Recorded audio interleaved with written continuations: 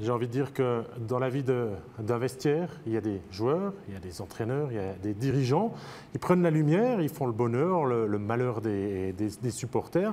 Mais il y a aussi ce que j'aime bien appeler ces personnes de l'ombre, ces personnes ô combien importantes. Et à Olten, eh bien, ça se passe sous la forme du chef matériel, une personne en place depuis plus de 20 ans, dont on vous propose maintenant le portrait.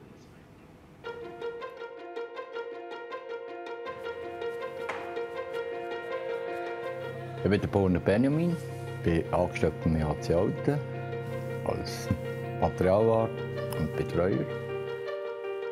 Ein relativ grosses Aufgabengebiet, weil ich muss Material bestellen für die Spieler. Zum Teil kommen sie zu mir, da bestelle ich direkt. Hier hat einer trainiert Nacht. Kann man den mal sehen. Es muss Leidenschaft sein, sonst geht es gar nicht. Weil, eben, man muss Freude daran, Materialkenntnis haben und wirklich den Blausch haben, der Mannschaft zu helfen. Da haben wir die Schuhbänder gewachsen, umgewachsen. Reservematerial. Ja, das ist einfach vielseitig. Oder? Du musst nähen, du musst ein bisschen zulassen, den Spielern, wenn sie ein Problem haben. Ein bisschen psychologisch, ein bisschen feinfühlig sein. Das ist aber cool. Gar nicht! Der ist aber cool. Der ist aber cool. Von was hast du denn? Mal. Ja, der Süppli ist ein guter Kerl. Er ist lustig, er ist immer da für uns, wenn wir ihn brauchen. Und das ist sehr wichtig für uns, dass wenn wir am Morgen kommen, wenn irgendetwas ist, dass alles da ist, dass wir auch mal einen Witz machen mit ihm. Dass, ja, manchmal verlierst du, manchmal gewinnst du ein Match. Und wichtig ist, dass man gleich irgendwie die Freude behaltet.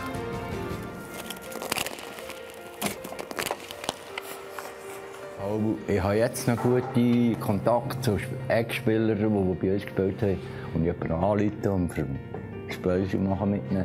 Oder sogar zu Luzern in den Ausgang gehen oder so. Das sind die Einlaufliebli, die Auswärtsliebli, die Heimliebli plus das Auswärtsliebli.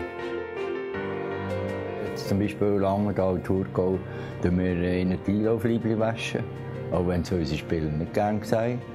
Wie das letzte Mal lange alle Liebe gewaschen als Sportchef gekommen und ich gesagt, was machst du da? Und ich gesagt, ja, was ist?